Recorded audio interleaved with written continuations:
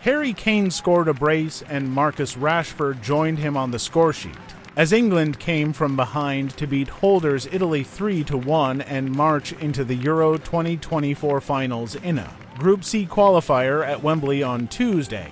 The visitors stunned the home crowd when Gianluca Scamacca swept in a cross from Giovanni Di Lorenzo against the run of play in the 15th minute. England, who lost the Euro 2020 final to Italy on penalties at the same stadium in 2021, equalized in the 32nd when Jude Bellingham surged into the area and was brought down by a late Di Lorenzo tackle.